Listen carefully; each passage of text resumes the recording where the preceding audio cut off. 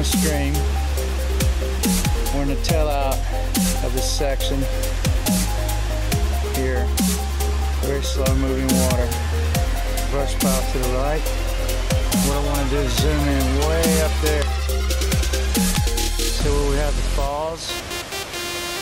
Now I want you to see where the current change is. Chances are, if there are any fish in this water right here, they're going to be up there near that current change waiting for the food source. A little too slow back here, but occasionally you will see trout in the slower water. But the better water is right here, guys. So I'm going to work this tail out by the brush pile before I move up too far, because I could spook the fish. And ideally, right there is where I want to be, right on the seam of that water, right there. Okay, we're going to talk about this section of water for a minute. Okay, so you see this little fall here. You see the little ripple, little run out. You see a little eddy and where the current and the seam is right there? That's where you want to fish at. That's where we want to catch fish at, right where that seam is, because that is a food lane, my friends. Here we are again, moving our way up. You see that little fall? And look at that little pool in that back eddy right there. That water swirling.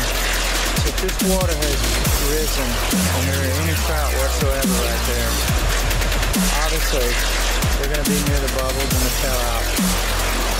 So I'm going to take a little risk here, and I'm going to stealthily approach this section and just dab a fly over there, and let's see if we hook up. So here we are again at another fall. Give you a little bit of water here. Now, I'll fish the tail out of this first, but more than likely the fish are going to be up here by the seam of where that fall is, right to the right of the bubbles.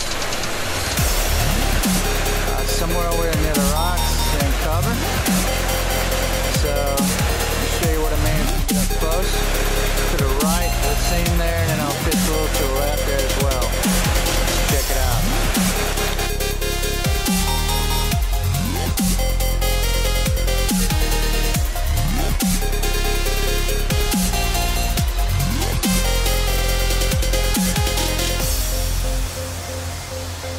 Right below that hatch.